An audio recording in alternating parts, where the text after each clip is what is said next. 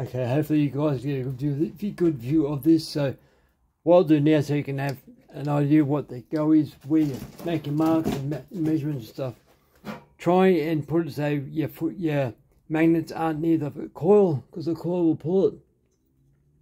Give it false OD. So the coil magnets are there. So just bring it over here a bit.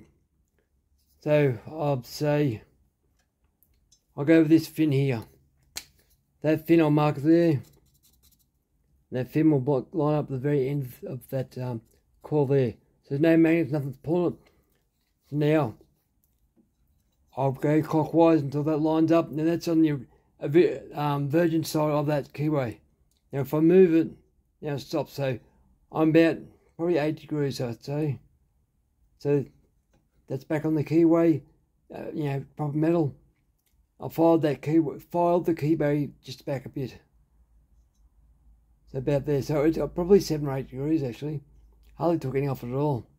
That's how you can work out how far you've gone. If you went all the way, you would have done 18 degrees on this particular saw. But yeah, so there.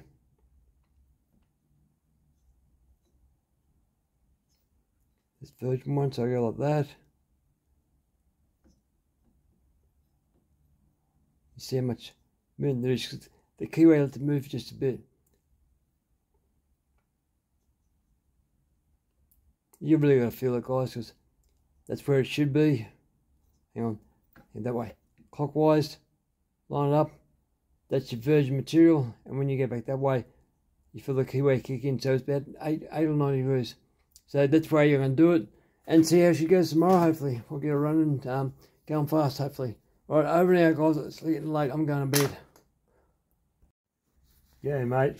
Thought I'd give you a quick update.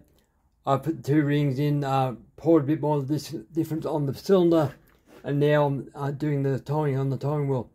Now, as I said before, there's 20 fins on this wheel, and I divide 20 into 360, so between each fin is about 18 degrees. So find a spot where you want it, and say that one there, that screw in that fin. Yeah, that screw in that fin there. If you want at 18 degrees, 9 degrees to be halfway, it gives you a way to measure how much you're moving. So I'll do just before halfway, so say about 40 degrees, so it doesn't have to move that much, about that much. So I'll show you how to take the flywheel off. 5 strips are on just enough to hang on to the flywheel and the weight of the saw, like you lift it up and have all the weight on that, but not enough strength to actually break off the flywheel there. So it's just nipped on there, and these are very flexible tip ones, so they bend themselves. So I don't want to break anything, but you click it on, hold the whole saw weight like that, zip tie these little paws back, take the other rope with the hammer, give it a sharp crack, and this came off easy, really easy, this one. So I was surprised. So I'll take that flywheel off. What we got inside? Do we have a keyway, or we got it's just a groove? Choose to know. Don't want that on no more. There we go. Okay, we've got a wood rough key, so that's alright, that's good. Now I can take a bit off that, put back on, adjust it, so it's an easy one to get to, easy to pull apart, easy to get to. I'm happy with that. So anyway, I want about 18 to have 9. I want about 4 or 5 degrees at the most, absolute most. So I won't have to take too much off that. Be stuff all really, try a little bit. So I'll get on to that. I'll hang on to that with vice grips.